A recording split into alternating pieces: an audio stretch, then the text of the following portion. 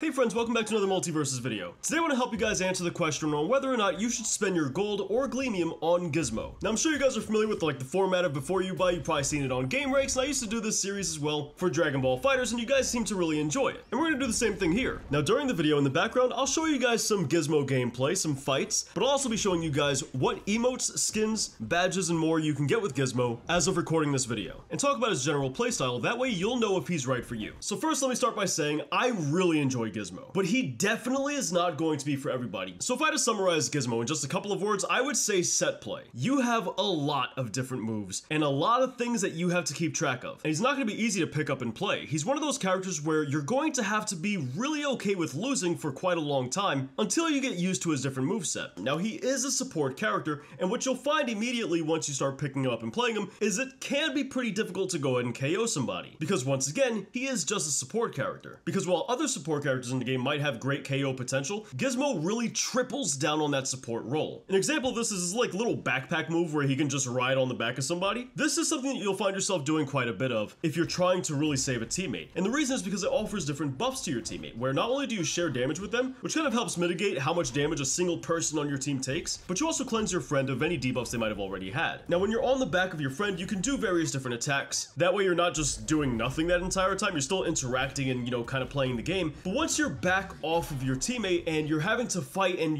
scrap with the opponents, that's where things get a little bit dicey. You see, when you're not on your friend's back, you're really encouraged to kind of throw popcorn around the stage and leave it floating around. That way later you can ignite one of your arrows and then shoot the popcorn, causing a really nice explosion that has some great KO potential and covers some really good range. But the issue is when push comes to shove and your opponents are really on top of you and they're not letting you breathe, this becomes exceedingly difficult to do. Because not only do you have to get the popcorn out there, you also have to hope that you already have an arrow stored with a fire on it, and you have to get in a good enough position in order to actually hit the opponent as well. Not to mention the fact you have to hope that they don't push the popcorn away, because they can also affect where the popcorn goes by attacking it. And if they put it in just a really bad spot, well then it's kind of useless. Meaning you have to go back around and throw more popcorn and hope that doesn't get knocked around, and God forbid somebody has a projectile, because if they do, they can get rid of your popcorn. So in that instance, if you see that that's happening in the middle of a fight, you have to resort to other gameplay methods, which aren't really the strongest because Gizmo once again lacks that power. And sure, Gizmo has his umbrella, which has pretty decent KO potential. Sure, he's got his down air into his up air, which can definitely KO without any problems at all. He's got ways to KO, no doubt, don't get me wrong. I just feel the developers really made Gizmo to be a team player, a character who thrives in the team game mode, and less so in the single game mode. So when you go ahead to play him in the team game mode, and you're going against a really competent team, somebody who's either around your skill level or maybe even a little bit better than you, you end up getting overwhelmed by them. And finding the room in order to use the tools that the developers want you to use, it can be a little bit difficult, causing you to kind of get your hands dirty in the scramble, and that's not where Gizmo shines. Gizmo does not shine in the scramble. About the best tool he's got for scrambling is the car, where you can just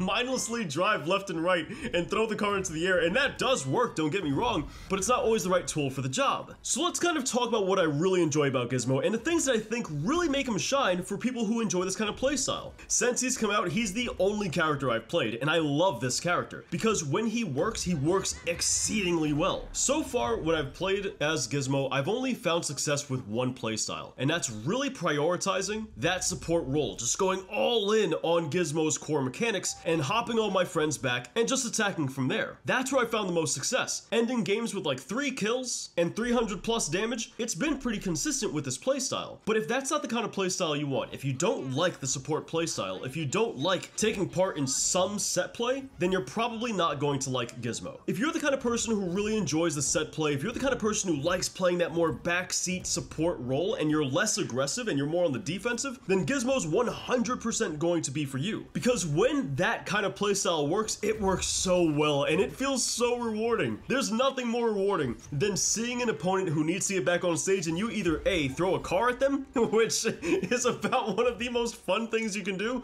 or B, you pop some popcorn right in their face and send them soaring off stage. On the flip side, I really get a kick out of knowing my friend is going to die, so I hop on his back and seeing them just get right up to the blast zone and surviving. I love that. I love knowing that they only survived because I helped them. I like that whole entire team player mentality with Gizmo, and when it comes to other multiplayer games where I'm given that support role, I really enjoy that. So if you you kind of share that sort of mentality, if you enjoy support roles and you enjoy assist type mechanics, then Gizmo is going to be 100% for you. But regardless of whether or not Gizmo is your type of character or not, I would not spend Gleamium on this character. I don't think he's worth the Gleamium, especially since you can get him with 2,000 coins. I would say save the 2,000 coins and then buy him once you've saved up enough. Definitely would not spend Gleamium on this character unless you're a die-hard Gizmo fan and you know this is the playstyle for you. But dudes, let me know what you guys think about Gizmo in the comments down below. Let me know how you're enjoying him so far, and let me know if you think he's worth the purchase. Maybe somebody who's new to the game will come down in the comments and they'll read what you gotta say and it'll help them make up their mind. If you're just picking up Gizmo and you want a good build for him, I made a video on a really successful build I made for him that focuses on that more support role. It's gotten me about 3 kills a game, which I know isn't really that support role. You wouldn't expect that from a support, and it's also been getting me about 300 damage per game as well. I'll link that in the cards above as well as the end screen. But if you want more content daily, be sure to subscribe and check out these videos next, and I'll catch you guys back here tomorrow. Thanks for watching.